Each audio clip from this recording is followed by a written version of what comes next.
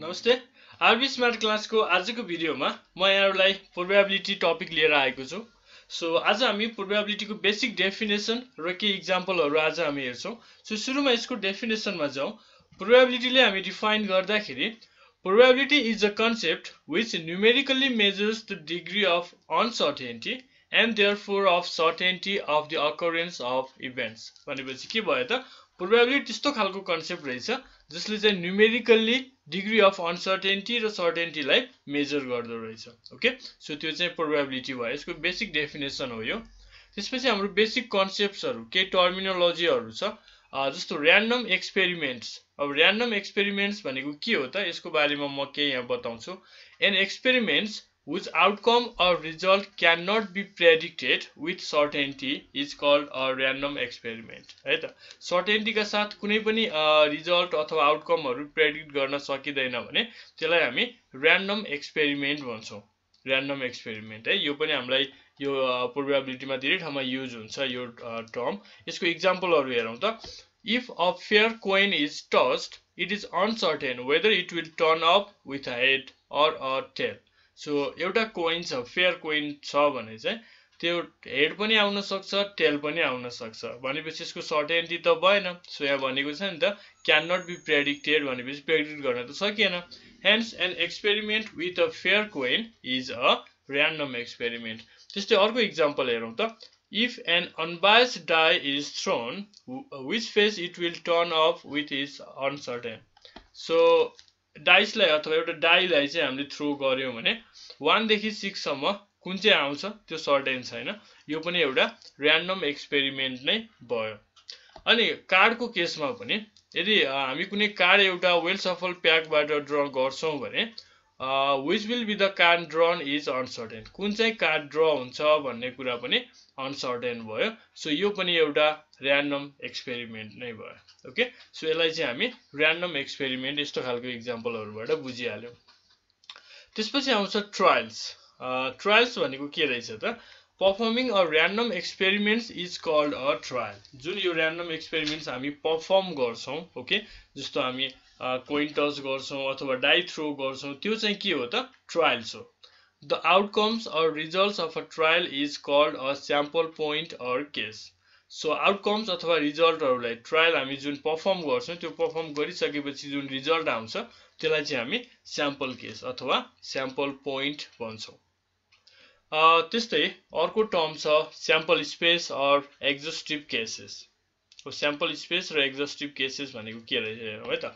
All possible outcomes of random experiment। अब कुनै हामी एक्सपेरिमेन्ट गरिरहेको हुन्छौं, त्यसको अल पोसिबल आउटकम्स, जति पनि आउन सक्ने आउटकम्सहरु छ तिनीहरुलाई हामी एक्जस्टिभ भन्छौं।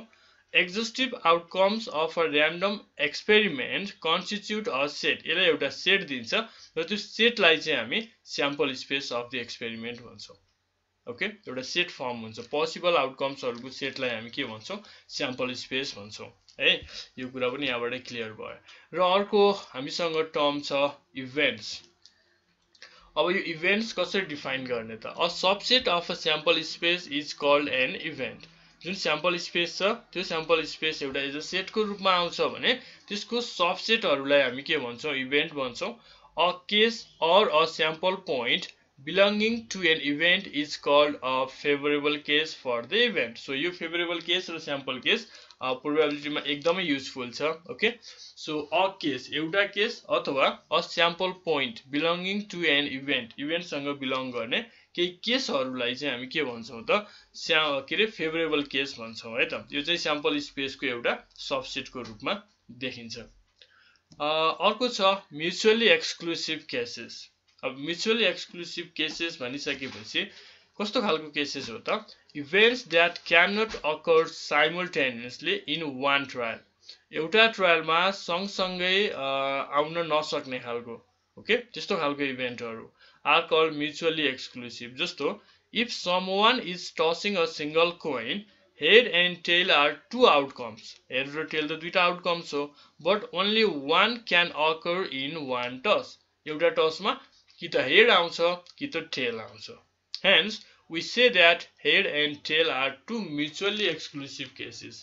यिनीहरू चाहिँ के भयो त mutually exclusive can not occur simultaneously एकै फेरमा हेड पनि आउने टेल पनि आउने त हुँदैन ओके सो यस्तो केसलाई चाहिँ हामी म्युचुअली एक्सक्लुसिभ केसेस भन्छौं है इक्वली लाइकली केसेस अर्को टर्म छ equally likely cases events with chance of occurrence is equal are called equally likely cases chance चाहिँ इक्वल भएको के जस्तो અહીં के हामी कोइनकै कुरा गरौँ भने हेड आउन सक्ने चान्स जति छ टेल आउने चान्स पनि त्यति नै छ हो यस्तो खालकोलाई चाहिँ इक्वली लाइकली केसेस भन्छौं है यी टर्महरु जानिसकेपछि हामीलाई फर्दर सजिलो हुन्छ त्यसपछि अर्को छ इन्डिपेन्डेन्ट एन्ड डिपेन्डेन्ट इभेन्ट्स अब कस्तो खालको इभेन्टहरुलाई हामी इन्डिपेन्डेन्ट भन्छौं कस्तो खालको इभेन्टहरु डिपेन्डेन्ट भन्छौं यो टर्म अलिक बढी इम्पोर्टेन्ट छ है त प्रोबेबिलिटीमा इन्डिपेन्डेन्ट इभेन्टलाई हेरौं Events are said to be independent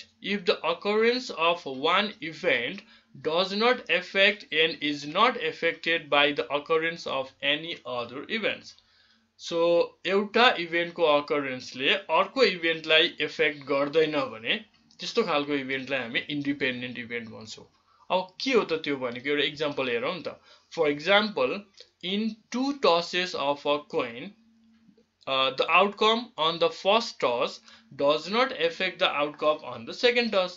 एउटा कोइन हामीले टस गर्यो फेरि अर्को कोइन पनि टस गर्यो भने टु टसेस भनेको छ नि त अथवा एउटै कोइनलाई दुई फेर टस गर्दा पनि भयो। एउटै कोइनलाई दुई फेर टस गरेको छ भने एउटा कोइनमा हेड आउँछ अथवा टेल आउँछ। एउटा कोइनमा हेड आयो भन्नेमा अर्को कोइनमा हेड नआउने अथवा टेल नआउने भन्ने त हुँदैन। त्यसले एउटाले अर्कोलाई इफेक्ट त गरिरहेको छैन। यसमा कि त हेड आउँछ कि त टेल आउँछ। यता हेड आयो भन्नेमा उता हेड आउन नसक्ने भन्ने त होइन नि त। सो एउटा इभेन्टले एउटाको अकरेन्सले अर्कोलाई इफेक्ट गर्दैन भने त्यसलाई हामी के भन्छौं त इन्डिपेन्डेन्ट इभेन्ट भन्छौं। त्यसैगरी डिपेन्डेन्टको केसमा के भयो त events are called dependent if the chances of occurrence of one event changes by the outcome of the previous event. So एउटा इभेन्ट को चान्सेस अकर हुने चान्स त्यसको प्रिभियस इभेन्टमा डिपेन्ड हुन्छ। ओके सो प्रिभियस इभेन्टले चाहिँ डिटरमाइन गर्छ भने त्यस्तो खालको इभेन्टलाई हामी डिपेन्डेन्ट भन्छौं। ओके जस्तो एक्जाम्पल हेरौं त। For example, suppose a box contents to red and to blue coloured balls. चारवटा बल भयो, दुईवटा रेड दुईवटा blue. One ball from the box is drawn randomly, है, and without replacing it. एउटा बल हामीले त्यहाँबाट ड्रा गर्यो र त्यसलाई त्यहाँनिर हामीले राखेन। And a second ball is drawn. त्यसपछि हामीले सेकेन्ड बल ड्रा गर्यो भनेपछि पहिला चारवटा बल थियो त्यहाँ। एउटा बल ड्रा गरिसकेपछि अब त्यहाँ तीनवटा बल बाँकी भयो। Then the chances of getting a red or a blue ball in the second draw depends on the color of ball drawn in the first draw. So first draw मा हामीले जुन एउटा बल ड्रा गरेको थियो त्यसले डिटरमाइन गर्ने भयो नि त सेकेन्ड ड्रा गर्दाखेरि आउने जुन प्रोबेबिलिटी छ त्यो त फर्स्ट ड्रा मा डिपेन्ड हुने भयो। ओके सो यस्तो खालको इभेन्टहरुलाई हामी डिपेन्डेन्ट इभेन्ट भन्छौं। ओके ठीक छ नि यो कुरा चाहिँ क्लियरली हामी बुझ्नु पर्यो। र as a note, all without replacement experiments gives dependent event. अब राम्रोसँग ध्यान दिनु है त। विदाउट रिप्लेसमेन्ट एक्सपेरिमेन्ट चाहिँ डिपेन्डेन्ट। अहिले पनि हामीले जुन विदाउट रिप्लेस गरे विदाउट रिप्लेसिङ भनेको थियो नि त। तर यही कुरामा यहाँ रिप्लेस गरेको भए त अगाडिको कुरामा डिपेन्ड त हुँदैन थियो। त्यहाँ चारवटा बल नै हुन्थ्यो। Okay and all with replacement experiment give independent events. Probability को डेफिनेसनहरु अघि त मैले एउटा बेसिक डेफिनेसन मैले बताइसकेको छु। अब हामीसँग दुईवटा टाइपको डेफिनेसन हुन्छ, क्लासिकल र इम्पेरिकल डेफिनेसन भनेर हुन्छ। यो क्लासिकल डेफिनेसन चाहिँ इम्पोर्टेन्ट छ है त। हामी एक्सरसाइजहरु गर्दा पनि क्लासिकल डेफिनेसनलाई फलो गर्छौं। यसको डेफिनेसन हेरौं त। If an experiment results in an exhaustive, mutually exclusive and equally likely cases. सबै कुराहरु अघि हामीले भनेको टर्महरु सबै आएको छ है। एक्सपेरिमेन्ट को रिजल्ट्स भनेको छ exhaustive, mutually exclusive and equally likely cases. यो यानले डिनोट गर्यो। यो चाहिँ mutually exclusive equally likely केसेसहरुलाई यानले denote गर्यो। एन्ड याम भनेको चाहिँ to them are favourable to the happening of an event. इभेन्टको favourable जुन ह्यापनिङहरु छ नि त्यसलाई चाहिँ हामी यामले डिनोट गर्यो। त्यसलाई चाहिँ हामी यामले डिनोट गर्यो भनेपछि चाहिँ अफ एन इभेन्ट से ई, इभेन्टलाई हामीले ई भन्यौ। देन द प्रोबेबिलिटीलाई स्मल p ले डिनोट गर्यौं हामी यहाँनिर। Of happening of that event E is given by, so pe भनेपछि यो इभेन्टको प्रोबेबिलिटी। यसको फर्मुला के हुने भयो त, याम अपन यान, favourable number of cases by total number of cases है। यो त हामीले स्कुल लेभलतिर पनि पढेकै फर्मुलाहरु हो। सो याम भनेको फेभरेबल नम्बर अफ केसेस भयो, यान भनेको टोटल पोसिबल आउटकम्स अथवा टोटल नम्बर अफ केसेस भयो। नोटमा हेरौं, p is often used for the value of the probability and pe as a symbol of probability of an event e। p भनेको चाहिँ probability को value लेख्दाखेरि use गरिन्छ भने pe भनेको चाहिँ symbol of probability of an event, कुनै event को प्रोबेबिलिटी भनेर लेख्नु पर्यो भने p of that event, that is pe भनेर हामी लेख्छौं। ओके, यो चाहिँ क्लासिकल डेफिनेसन अफ प्रोबेबिलिटी है, धेरै ठाउँमा युज हुन्छ यो डेफिनेसन। अब प्रोबेबिलिटी को केही प्रोपर्टिजहरु छ, त्यो प्रोपर्टिजहरु हामी सिकौं। यसमा चारवटा प्रोपर्टिज, यो फोर्थ प्रोपर्टिजलाई पनि यहाँनिर मैले इन्क्लुड गरेको छु। If p denote the probability of happening of an event, then the following properties of the probability are always true। First मा छ p plus q equals to 1। p त प्रोबेबिलिटी हो। अब q के हो त, यहाँनिर मेन्सन गरेको छ, where q is the probability of not happening of that event। Happening र नट ह्यापनिङलाई एड गर्यो भने चाहिँ कति आउने भयो त, प्रोबेबिलिटी 1 आउने भयो। प्रोबेबिलिटी अफ सर्टेन इभेन्ट भनेको जहिले पनि 1 हुन्छ। इफ त्यो सर्टेनिटी छ भने चाहिँ त्यसको प्रोबेबिलिटी 1 हुन्छ। Probability of impossible event, okay, कुनै पनि इभेन्ट त्यो पोसिबलै छैन भने त्यसको प्रोबेबिलिटी कति हुन्छ, 0 हुन्छ। र फोर्थ मा 0 less than equals to p less than equals to 1, probability जहिले पनि 0 र 1 को बीचमा हुन्छ अथवा 0 पनि 1 पनि हुन सक्छ है। 0 भनेको इम्पोसिबल इभेन्ट को केसमा र सर्टेन इभेन्ट को केसमा 1 हुन्छ। 1 भन्दा ठूलो अथवा नेगेटिभ प्रोबेबिलिटी कहिले पनि हुँदैन। यो कुरालाई चाहिँ हामीले नोट डाउन गर्नै पर्छ, यो एकदमै इम्पोर्टेन्ट कुरा छ है। कहिलेकाहीँ सल्भ गर्दै जाँदाखेरि प्रोबेबिलिटी 1 भन्दा ठूलो आयो अथवा नेगेटिभ आयो भने obviously त्यो रङ छ भनेर हामी बुझ्नु पर्छ है। हाम्रो जुन सल्युसन रङ छ भनेर बुझ्नु पर्छ। अघि मैले भने अनुसार एउटा डेफिनेसन हामीले अगाडिपट्टि हेरिहाल्यौं प्रोबेबिलिटी को। अब अर्को definition empirical definition of probability है। यो एम्पिरिकल डेफिनेसन चाहिँ खासै युज हुँदैन। यो चाहिँ हाम्रो इभेन्टहरु जुन हामीले प्रोबेबिलिटी को कुराहरु अघि गर्यौं, ओके, धेरै टाइम्स हामीले गरिरहेको छौं, इन्फाइनाइटली गरिरहेको छौं भने चाहिँ यो एम्पिरिकल डेफिनेसन युज गर्नुपर्ने हो। यहाँ हेरौं त एकफेर। The empirical definition, also called the statistical definition or the definition of relative frequency, is as following। यसलाई हामी statistical definition पनि भन्छौं, relative frequency पनि भन्छौं, relative frequency को definition पनि भन्छौं है त। If trials are to be repeated a great number of times, मैले अघि भने जस्तो ट्रायल्स धेरै टाइम्स हामीले रिपिट गर्नुपर्ने छ, under essentially the same condition। So condition चाहिँ सेम हुनु पर्यो। फर्स्ट मा आउने प्रोबेबिलिटी र सेकेन्ड मा आउने, थर्ड मा आउने प्रोबेबिलिटी को कन्डिसन सेम भयो भने then the ratio of the number of times the favourable events occurs to the total number of trials. Okay, favourable events र टोटल नम्बर अफ ट्रायल्स को रेशियो भनेको याम बाइ यान नै हो। As the number of trials increases infinitely, number of trials जस्तो एक फेर toss गर्यो भने त्यो एउटा ट्रायल भयो, दुई फेर टस गर्यो भने त्यो दुईटा ट्रायल भयो कोइन को केसमा। सो हाम्रो यो इन्फाइनाइटली हामीले यसलाई टस गर्दै जान्छौं, ट्रायलहरु इन्फाइनाइटली ग्रेटर छ भने चाहिँ त्यो बेलामा हामी यो फर्मुला अप्लाई गर्छौं। हेरौं त, लिमिट यान tends to infinity, yam upon यान यिनीहरुको रेशियो अनि यान tends to infinity provided the limit exist है। लिमिट चाहिँ एक्जिस्ट हुनु पर्छ। यो चाहिँ एम्पिरिकल डेफिनेसन अफ प्रोबेबिलिटी। हामी यो greater number of times trial repeat हुन्छ भने चाहिँ यो फर्मुला हामी अप्लाई गर्छौं। तर यो थ्योरेटिकल पार्टमा चाहिँ धेरै अप्लाई हुन्छ है। नोटमा हेरौं त, for problem solving this definition is rarely use. Problem सल्भिङमा चाहिँ खासै धेरै युज हुँदैन यो definition. It helps only for the theoretical development. Probability सँग रिलेटेड थ्योरिटिकल पार्टहरु डेभलप गर्दाखेरि चाहिँ यो फर्मुला यो डेफिनेसन धेरै युज भएको हुन्छ तर प्रब्लम सल्भिङमा यो एकदमै कम युज हुन्छ यो भन्दा अगाडिको क्लासिकल डेफिनेसन युज हुन्छ है त धेरै जसो हाम्रो एक्सरसाइजहरु प्रब्लमहरु सल्भ गर्दाखेरि ओके के अब रिमार्क्सहरु छ यसमा ध्यान दिउँ अब an unbiased die is a solid cube अब डाई भनेको कस्तो हो कार्डहरुमा के हुन्छ कोइनमा के हुन्छ ती कुराहरुको जनरलाइजेसन यहाँनिर म एक फेर गर्दिन्छु त्यो कुराहरुको आइडियाहरु यहाँ म दिन्छु an unbiased die is a solid cube having 6 faces which are marked with 1 2 3 4 5 and 6 dots right हामीलाई डाई त थाहा छ सो त्यो डाईमा चाहिँ 1 देखि 6 सम्मको डट्सहरु राखेको हुन्छ क्यूब अफ 6 फेसेस ओके 6 वटा फेस त्यसमा हुन्छ त्यो हामीलाई थाहा छ है डाईको कुरा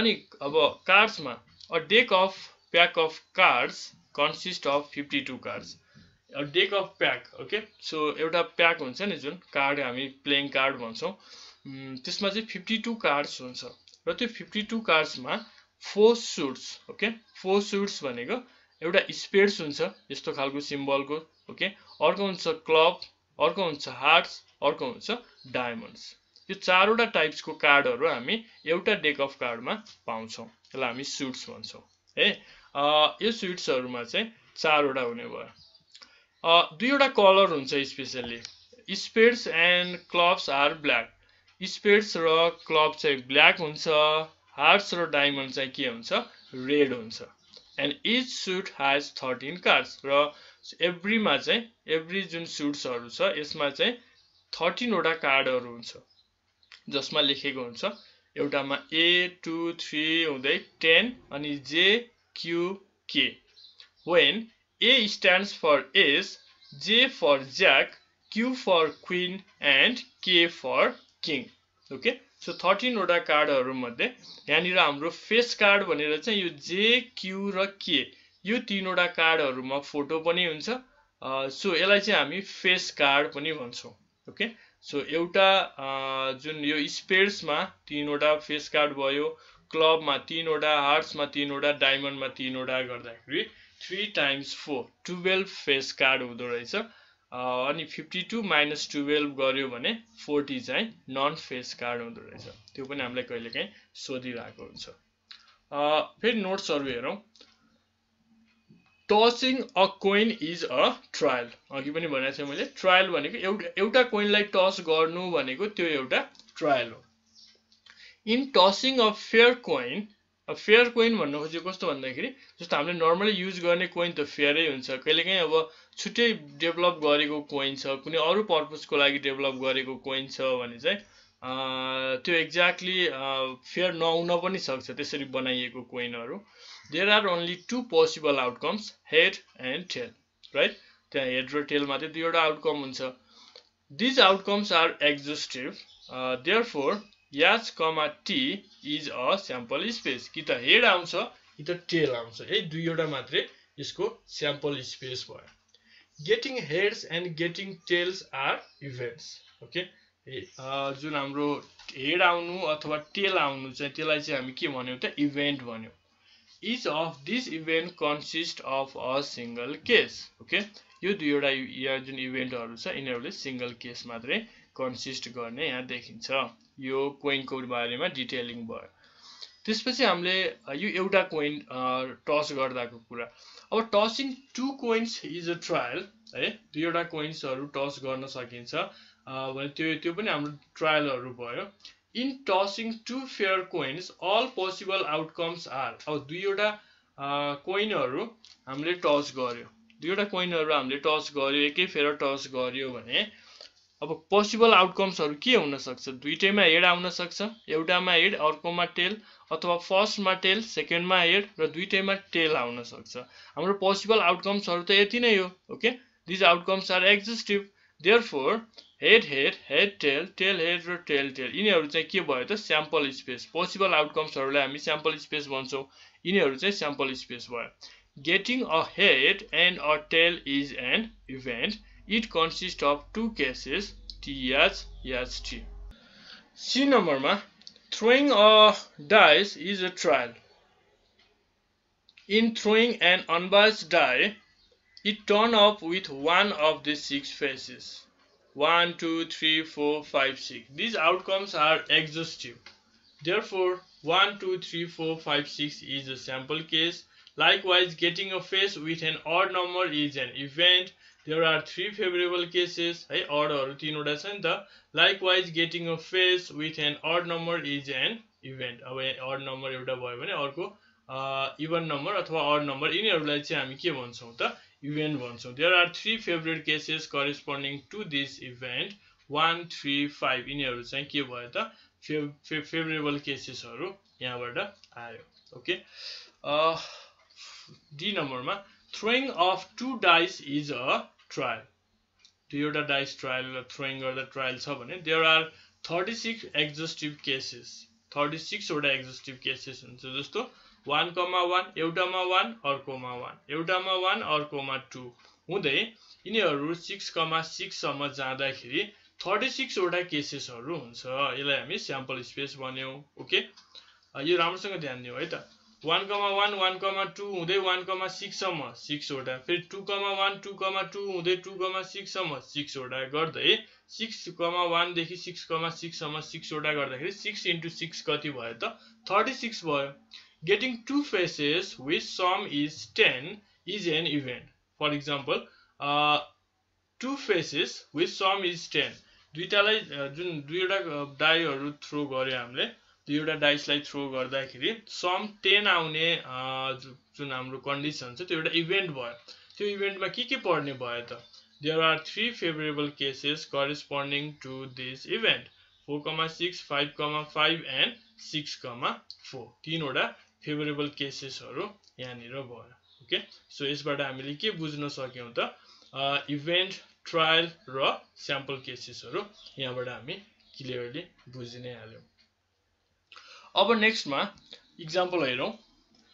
example number 1. Suppose a pair of dice is rolled. Determine the probability of obtaining a sum 10. अघि भर्खर भने जस्तो पेयर अफ डाइस चाहिँ हामीले दुईवटा डाइसहरु रोल गर्यो भने सम 10 आउने प्रोबेबिलिटी कति भनेर फाइन्ड आउट गर्नको लागि हामीलाई नम्बर अफ स्याम्पल स्पेस र number of favourable case. Okay यो दुईवटा कुराहरु थाहा भयो भने त हामीले सजिलैसँग गर्न सक्छौं. अघि भर्खर हामीले एक्सप्लेन गरे अनुसार दुईवटा डाइसहरु हामी रोल गर्छौं भने त्यहाँ 36 पोसिबल आउटकम्सहरु हुन्छ अथवा 36 स्याम्पल केसेसहरु त्यहाँनिर हुन्छ. Okay First, we need to determine how many outcomes are possible. That is, the number of sample points in the sample space yes for the experiment. We see that a die could turn up with any of 6 faces 1 देखि 6 सम्म. That means there are 6 different ways of turning up for one die. एउटा डाइमा 1 देखि 6 सम्म. Similarly, there are 6 different ways of turning up for the second die. Second die को लागि पनि त्यही नै हो. Therefore, by the fundamental principle of counting, the first die followed by the second die can turn up in 36 different ways. 6 into 6. Okay. First मा 6 ways, second मा 6 ways भनिसकेपछि 36 different ways. अघि पनि मैले यसलाई एक्सप्लेन गरिसकेको छु है त कसरी 36 हुन्छ. 1, 1, 1, 2 हुँदै 6, 6 सम्म जाँदाखेरि 36 different ways हरु हुन्छ. Thus, the total number of sample points in sample space yes is 36. All 36 outcomes are equally likely. अघि हामीले इक्वली लाइकली भन्यो नि त. ओके सो जुन पनि आउन सक्ने इक्वली लाइकली है. अब यो त भयो यान यस टोटल नम्बर अफ स्याम्पल्स. अब हामी चाहिँ के निकाल्नु पर्छ त अर्को फेभरेबल केस पनि निकाल्नु पर्छ. सम 10 आउने favourable case. Next, we have to determine the number of ways that a sum of 10 can occur. We know that यसमा हेर्यो भने 6, 4 अथवा 6 plus 4 equals to 10. एउटामा 6 अर्कोमा 4. एउटामा 5 अर्कोमा पनि 5 आउन सक्छ. एउटामा 4 अर्कोमा 6 आउन सक्छ. 6 र 4 6 एउटै हैन ए दुईवटा डाइसको कुरा भइराको छ. सो यहाँ कतिवटा भयो त प्रोबेबल स्याम्पल के रे फेभरेबल केसेसहरु 3 वटा भयो. सो यसमा this indicates that a sum of 10 can occur in 3 different ways. That if A is the event of getting a sum 6 on one throw of pair of dice, then yan A is 3. एलाई हामी इभेन्टलाई ए भनेर name दिएको हो के यो चाहिँ है हामीले यो चाहिँ इभेन्टलाई अघि हामीले डेफिनेसनमा ई नेम दिएको थियो भने अहिले हामीले योलाई चाहिँ ए भनेर नेमिङ दिएको सो यसको फेभरेबल केसेस कति भयो त 3 भयो स्याम्पल केस 36 थियो फेभरेबल केस 3 भयो so we have the formula right formula हामीसँग छ यान ए बाइ यान एस ए को ठाउँमा ई को ठाउँमा ए आयो हामीले ए नेमिङ गर्यो यसको ठाउँमा जुनसुकै भेरिएबल नेमिङ गर्न पनि सक्छौं so probability of A is 1/12 ए भनेको सम 10 आउने प्रोबेबिलिटी है दुईवटा डाइस थ्रो गर्दाखेरि जुन दुईवटा डाइसमा देखिएको नम्बरहरु हुन्छ तिनीहरुको सम 10 आउने प्रोबेबिलिटी भनेको 1/12 भयो क्लियर छ है त ओके त्यसो भने नेक्स्टमा जाउँ Example number 2. A die is thrown once. एक फेर चाहिँ die चाहिँ एक फेर मात्रै थ्रो गर्यो. Find the probability of getting 3 or 5 is turning up. अब बीचमा यहाँ or आएको छ है or र and को कुराले पनि यहाँनिर अब एकदमै इम्पोर्टेन्ट रोल खेलेको हुन्छ. or भनिसकेपछि हामी त्यहाँ सम गर्छौं and भनेको छ भने त्यहाँ हाम्रो मल्टिप्लाई आइराको हुन्छ है त सो 3 or 5 3 आउने प्रोबेबिलिटी or 5 आउने प्रोबेबिलिटी अनि अर्को छ a number greater or equal to 4 4 अथवा 4 भन्दा बढी आउने प्रोबेबिलिटी अब यो केसमा यहाँनिर एउटा मात्रै डाइ थ्रो गरेको छ भनेपछि स्याम्पल केस कति भयो त अफ कोर्स 6 भयो राइट अब 3 कतिवटा हुन्छ एउटा डाइ थ्रो गर्दाखेरि 3 एक फेर देखिन सक्छ 5 एउटा हुन्छ भनिसकेपछि यसको फेभरेबल केसेस 3 को फेभरेबल केसेस 1 भयो 5 को पनि फेभरेबल केसेस 1 भयो है सो त्यो अनुसार हामीले यहाँ हेरौं त the sample space of the experiment is 1 2 3 4 5 6 this implies that यान यास इक्वल्स टु 6 ए नम्बरको जुन हामीले यहाँ 3 or 5 को कुरा गर्यौ since the event A of getting 3 or 5 contains two cases yan A equals to 2 so 3 एक फेर आउँछ 5 एक फेर आउँछ भनेपछि दुईवटा केसेस भयो नि त यहाँ त so yan A equals to 2 P 3 or 5 भनेपछि 2/6 equals to 1/3 हैन हामीले 3 र 5 को छुट्टा छुट्टै निकालेर एड गर्छौं भन्न पनि पाउँछ त्यसले पनि आन्सर दिने 1/6 + 1/6 गर्दाखेरि 2/6 नै आउँछ र आन्सर 1/3 नै आउँछ सेम नै आउँछ अब अर्को हेरौं a number greater or equal to 4 यहाँ ध्यान दिनु है त ग्रेटर मात्रै भएको भए अब 4 पर्दैन थियो तर ग्रेटर or इक्वल टु 4 भनेपछि 4 पनि पर्यो 5 पनि पर्यो 6 पनि पर्यो भनेपछि कतिवटा भयो त 4 पर्ने एक फेर 5 एक फेर 6 एक फेर तीनवटा भयो फेभरेबल केस स्याम्पल केस त 6 नै छ right So since 4 is less than equals to 4, 5, 6, 4 भन्दा ठुलो greater or equals to भनेपछि 4, 5, 6 पर्यो the event of A of getting a number greater or equals to 4 contains 3 cases तीनवटा केस भयो so probability of a number greater or equal to 4 यसलाई हामी एउटा अर्कै इभेन्ट B भनेर पनि डिनोट गर्न सक्छौं है त PA equal to A नै इभेन्ट डिनोट गरेको छ यान A upon यान S भनेको 3/6 equals to 1/2 1/2 यसको प्रोबेबिलिटी भयो ठीक छ है बुझिराको छौ नि यसमा खासै गाह्रो कुरा केही पनि छैन है त हाम्रो यही जुन क्लासिकल डेफिनेसन नै युज गरिराको छौ भनेपछि यो सजिलो पनि हुन्छ अब कार्डको केस हेरौं एक्जाम्पल नम्बर 3 मा A card is drawn from a pack of cards okay so एउटा जुन प्याकबाट चाहिँ हामी ड्रा गर्यो एउटा card find the probability that it is either a diamond or a king एउटा कार्ड हामीले ड्रा गरेको छ अब त्यो कार्ड ड्रा गर्दाखेरि त्यो कार्ड चाहिँ डायमन्ड आउने or किङ आउने प्रोबेबिलिटी कति त भन्ने यसले यहाँ क्वेशन सोधेको छ अब यसमा हामीले अलिकति ध्यान दिनुपर्ने कुरा के छ भन्दै डायमन्ड कतिवटा छ डायमन्ड भनेको 13 वटा हुन्छ नि त राइट इच सुटमा 13 कार्ड्स हुन्छ र अब किङ कतिवटा हुन्छ ओके किङ एउटा जुन डेक अफ कार्डमा किङ कतिवटा हुन्छ किङ 4 वटा हुन्छ ओके सो यो कन्डिसन अनुसार हाम्रो अब यहाँ फेभरेबल केसेस र स्याम्पल केसेस छुट्याउनु पर्ने हुन्छ स्याम्पल केसेस त अभियसली कार्ड 52 वटा हुन्छ स्याम्पल केस भनेको 52 भयो यहाँ एउटा मात्रै कार्ड ड्र गरेको छ है त सो दुई तीनवटा कार्ड ड्र गर्यो भने हामी फेरि कम्बिनेसनको आइडियाहरू युज गर्नुपर्ने हुन्छ एउटा कार्ड ड्र गरेको छ भनेपछि डायमन्ड आउने प्रोबेबिलिटी के अरे स्याम्पल केस कति भयो 13 भयो ओके अब किङको लागि चाहिँ हामीले यहाँ अलिकति सोच्नु पर्ने हुन्छ जस्तो यहाँ म सल्युसनमा यहाँ देखाइदिन्छु In a pack of cards, there are 13 diamonds and 3 kings not being diamonds. Oh, यो भन्न खोजेको मैले चाहिँ अब डायमन्ड त चारवटै हो हुन त तर यहाँ 13 कार्ड्समा पनि एउटा डायमन्ड त आइसक्यो एउटा किङ त आइसक्यो नि त 13 डायमन्ड्समा एउटा किङ त आइसक्यो भनेको एउटा त इन्टरसेक्सन पार्ट भयो सो यहाँ राम्रोसँग ध्यान दियौ 13 डायमन्ड्स अब यहाँ 4 किङ्स किन नलेखेको भन्दा एउटा किङ्स यो 13 डायमन्ड्समा परिसकेको छ त्यो भएर बाँकी कतिवटा किङ्स भयो त तीनवटा किङ्स भयो नट बिङ डायमन्ड्स भनेको छ है त यहाँ सो यो तीनवटामा डायमन्ड छैन यहाँ चाहिँ अरु तीनवटा सुट्सको छ भनेपछि 13 डायमन्ड्स एन्ड 3 किङ्स अथवा हामी यसरी पनि गर्न सक्छौं 13 डायमन्ड्स 4 किङ्स माइनस 1 चाहिँ के भयो जुन कमन जति छ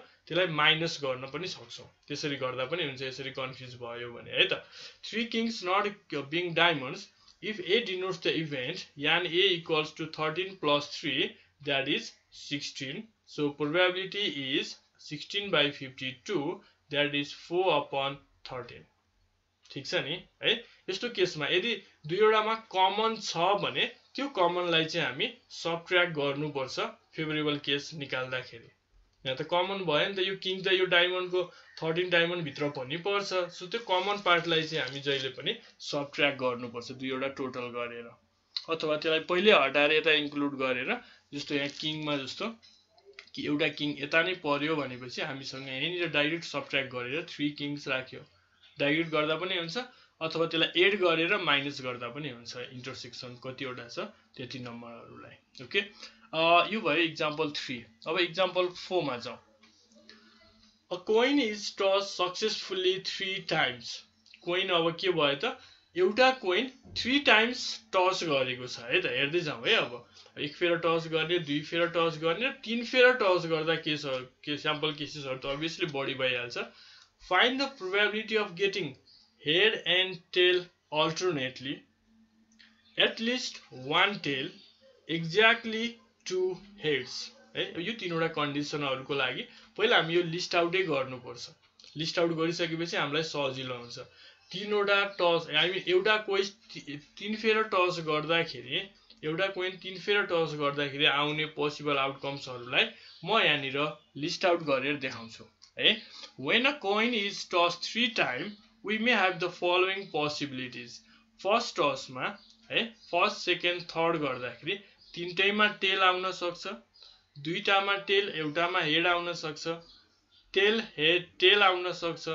टेल हेड हेड यसरी सिमिलरली हाम्रो यहाँनिर यति पोसिबल आउटकम्सहरु तीनवटा केसमा आउन सक्छ अब यहाँ कतिवटा स्याम्पल केसेसहरु भयो त हेर त 1 2 3 4 5 6 7 8 8 वटा स्याम्पल केसेसहरु भयो from the above table we obtained yan s equals to 8 है तीनवटा छ नि त यहाँ सो तीनवटा लिँदाखेरि हाम्रो यति खालको स्याम्पल केसहरु आयो भनेको 8 वटा स्याम्पल केसहरु हामीले देखियो है एउटै कोइन तीन फेर टस गरिरहेको छ नि त so first toss second toss र थर्ड टसको कन्डिसन हेर्दाखेरि यान यास कति भयो 8 भयो अब हेड एन्ड टेल अल्टरनेटली है हेड र टेल अल्टरनेटली आउने अब यसमा हामीले यो कलम वाइज हेर्नु पर्यो कलम वाइज हेर्दाखेरि हेड र टेल अल्टरनेट आएको तीनवटैको केसमा के छ त यहाँ छ छैन यहाँ छ त छैन है टेल हेड टेल एउटा यहाँ देखियो है अल्टरनेट आएको कन्डिसन यहाँ देखियो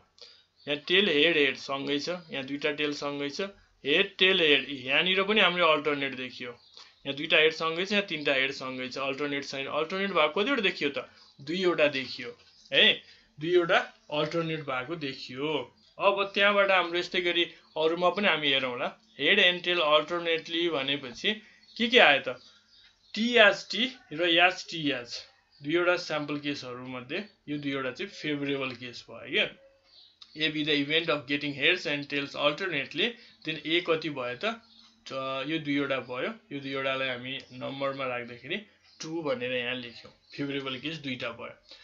प्रोबेबिलिटी कति भयो? यान ए बाई यान एस दैट इज 1/4। अब अर्को कन्डिसनमा बी नम्बरमा एटलिस्ट वान टेल, कम्तीमा एउटा टेल, बढीमा जतिवटा टेल पनि हुन पाउँछ है। भनेपछि एटलिस्ट को मिनिङ यहाँ हामीले ध्यान दिनुपर्छ है। एटलिस्ट वान टेल, कम्तीमा एउटा टेल, एउटा टी भयो पुग्यो, बढीमा तीनटै टी पनि हुन सक्छ, तर तीनटै हेड भएको त परेन। एउटा तीनटै हेड भएको मात्रै यहाँ घट्या हो कि 8 वटा थियो 7 वटा आयो, किनकि एउटामा त 3 वटै हेड थियो नि त, त्यो त एटलिस्ट वान टेलमा त परेन। सो त्यो 3 वटा हेड भएकोलाई हामीले हटाइदिएपछि फेभरेबल केसेसहरु कतिवटा भयो? 7 वटा भयो। सो प्रोबेबिलिटी कति भयो त? 7/8 भयो एटलिस्ट है। एटलिस्ट को केसमा हामीले ध्यान दिनुपर्छ। एट मोस्ट र एटलिस्ट यो दुईवटा कुरा हामी ध्यान दिनुपर्छ। एट मोस्ट वान टेल, बढीमा एउटा टेल भनेको भयो अब एउटा मात्रै टेल भएको हामीले खोज्नु पर्थ्यो है। जस्तो यो एउटा मात्रै टेल भएको, यो एउटा मात्रै टेल भएको, यो एउटा मात्रै टेल भएको, यी नम्बरहरु मात्रै स्याम्पल केस फेभरेबल केसको रूपमा आउँथ्यो। अब एटलिस्ट भनेपछि कम्तीमा एउटा टेल हो, बढीमा जतिवटा टेल पनि हुन सक्छ। ओके, त्यो हिसाबमा यहाँ 7 आयो। 7/8 यसको प्रोबेबिलिटी भयो है। ओके, सी नम्बरमा event of exactly 2 heads, exactly दुईटा हेड आउने, दुईटा हेड आउने। यहाँ एटलिस्ट र एटमोस्ट भनेको छैन है। एक्ज्याक्टली दुईटा हेड आउने भनेपछि त याचएचटी, याचटीएच र टीएचएच अहिलेको कलमबाट हामीले हेरेर यहाँ तीनवटा इभेन्ट्सहरु अघि हामीले हेरेका थियौं नि त, त्यहाँबाट आउँदाखेरि कति भयो त? यो फेभरेबल केसेस कति भयो? 3 भयो है। अघि स्याम्पल केसेस त सबै केसमा एउटै नै हो। सो यसको probability of getting exactly 2 head भनेको 3/8 भयो। ठीक छ नि। एक्ज्याक्टली, एटलिस्ट, एटमोस्ट यी कुराहरु चाहिँ हामीले बुझ्नु पर्छ। अब हामी जाउँ एक्जाम्पल नम्बर 5 मा। 4 cards are drawn from a well shuffled pack of cards। अब यो केसमा जस्तो अहिलेको केसमा हाम्रो एउटा मात्रै कार्ड ड्र गरेको थियो। अब यहाँ 4 cards are drawn भनेको छ भनेपछि जब हामी सिलेक्सनको कुरा गर्छौं, धेरै सिलेक्सन 4 वटा, 3 वटा, 2 वटा, एउटा भन्दा बढी भनौं न, त्यो बेलामा हामी कम्बिनेसन युज गर्नुपर्ने हुन्छ total number of sample case favourable केसहरु find out गर्नको लागि। अब हेरौं त। 4 cards are drawn from a well shuffled pack of cards। Find the probability of drawing all hearts, 1 card of each suit, 2 spades and 2 hearts। अब हेरौं, यसको sample case भनेको 52 हुँदैन, किनकि 4 वटा कार्डहरु हामीले ड्र गर्ने, कतिको तरिकाले 4 वटा कार्डहरु 52 कार्ड्सबाट ड्र गर्न सक्छौं भन्ने कुरा चाहिँ स्याम्पल केस हुन्छ। भनेपछि जुन हामीले सी यान कमा आर भनेर कम्बिनेसनमा गर्थ्यौ नि, यान objects taken are at a time भने जस्तो 52 cards taken 4 at a time हुने भयो। भनेपछि सी 52,4 अथवा 52C4 यसको स्याम्पल स्पेस हुने भयो। र अब जस्तो ए नम्बरमा अल हार्ट्स भनेको छ। हार्ट्स कतिवटा छ त? हार्ट्स त कतिवटा हुन्छ? 13 हुन्छ। सो हार्ट 13 हुन्छ भने 13 बाट 4 वटाको कम्बिनेसन हेर्ने हो हामीले त। सो यसको फेभरेबल केसेस कति हुने भयो त? 13C4 हुने भयो के है। त्यसैगरी अरु पनि म यहाँ एक्सप्लेन गरौँ। 4 cards can be selected out of 52 cards in 52C4 ways। Combination use गर्यो हामीले यहाँनिर है। 52 कार्डबाट 4 वटा कार्ड कति तरिकाले सिलेक्ट गर्न सकिन्छ भन्ने केस कम्बिनेसनबाट मात्रै निकाल्न सकिन्छ। So if Yas is the sample space then यान यास इक्वल्स टु 52C4। यसलाई पछि सल्भ गर्दा पनि हुन्छ। अब ए नम्बरको जुन हार्ट्सको कुरा गरे मैले, there are 13 hearts, so 4 hearts can be drawn from 13 hearts in 13C4 ways। So 13 hearts बाट 4 वटा हार्ट कति तरिकाले ड्र गर्न सकिन्छ भन्ने कुरा चाहिँ कम्बिनेसनबाट आउँछ 13C4 ways बाट। अब यो A is the event of getting 4 hearts, then यान A अथवा फेभरेबल केस कति भयो? 13C4 भयो। सो अहिलेकै फर्मुला हो यान ए बाइ यान एस, फर्मुला त्यही नै हो। यसमा जस्ट हामी कम्बिनेसन युज गर्दै छौं।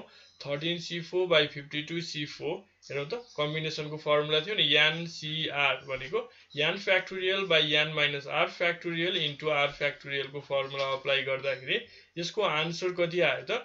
11 divide 4165 है all the hearts को probability आयो 11 divide 4165 अब one card of each suit अब each suit भनेपछि हामीसँग चारवटा सुट छ चारवटा सुटबाट इचबाट one card एउटामा 13 छ अर्कोमा 13 छ अर्कोमा 13 छ अर्कोमा 13 छ अब one card भनेपछि त 13C1 भयो नि त एउटा कार्डको लागि त ओके 13C1 भयो सो त्यो कन्सेप्ट अनुसार चारवटामा जाँदाखेरि के भयो त 13C1 लेख्नु र 13 लेख्नु कुरा एउटै हो अघि पनि हामीले one card ड्रा गर्दाखेरि 52 लेख्नु भनेको 52C1 भनेको एउटै हो है There are 4 suits spades clubs hearts and diamonds each consisting of 13 cards from each suit one card may be selected in 13 ways भनेपछि अब हामीले चारवटा कार्ड गर्दाखेरि कति भयो 13 into 13 into 13 into 13 ओके चारवटा केसमा यो भनेको 13C1 into 13C1 into 13C1 into 13C1 भने हो कि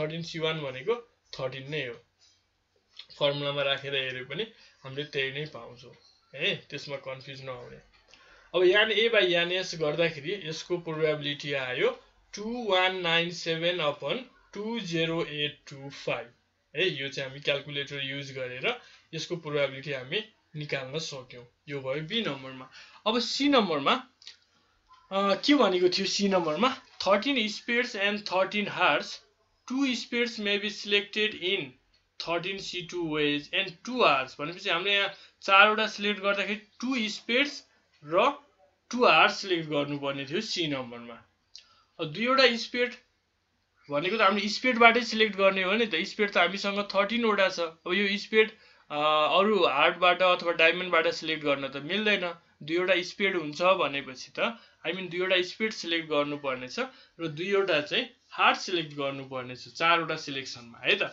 सो 13 बाट दुईवटा सिलेक्ट गर्ने 13C2 अनि हामीसँग हार्ट पनि त 13 वटै हुन्छ फेरि हार्टबाट पनि 13C2 So if A is the event of getting 2 spades and 2 hearts C नम्बरमा के भनेको थियो probability of getting 2 spades and 2 hearts भनेको थियो so 2 spades 13C2 ways बाट र 2 hearts 13C2 ways बाट यो दुईटालाई मल्टिप्लाई गरेपछि हाम्रो फेभरेबल केस आउँछ र 2 spades and 2 hearts को probability 13C2 into 13C2 by 52C4 so by calculating we get 468 divided by 20825 किनकि डिनोमिनेटरमा जुन 52C4 हामीले देख्छौं यो त जहिले पनि सेम नै हुन्छ ओके यसरी चाहिँ हामी प्रोबेबिलिटी को जुन सिलेक्सन को कुरा गर्छौं जब एउटा भन्दा बढी सिलेक्ट को कुरा गर्दाखेरि जहिले पनि कम्बिनेसन युज गर्नुपर्ने हुन्छ है